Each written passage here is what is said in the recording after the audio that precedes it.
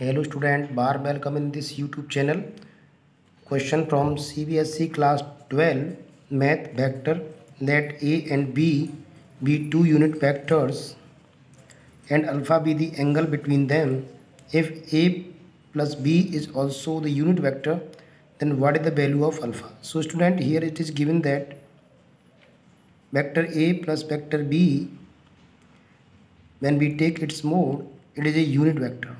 Okay, so squaring this, so mode of a square plus mode of b square plus 2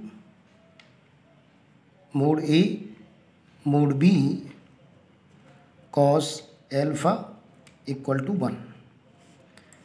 Since a is also unit vector, so its mode is 1, and b is also unit vector, so its magnitude is 1. So 1 plus 1 plus 2 into 1 into 1 cos alpha equal to 1. So this is 2, this is 2 cos alpha equal to 1, and 2 cos alpha equal to 1 minus 2. Okay, 2 cos alpha equal to minus 1, and cos alpha equal to minus 1 by 2. And this is the value of cos 2 pi by 3.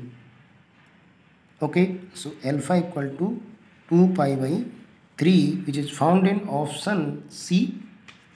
So answer C is correct in this question. I hope you got it. Please like the video, subscribe the channel. Thanks for watching.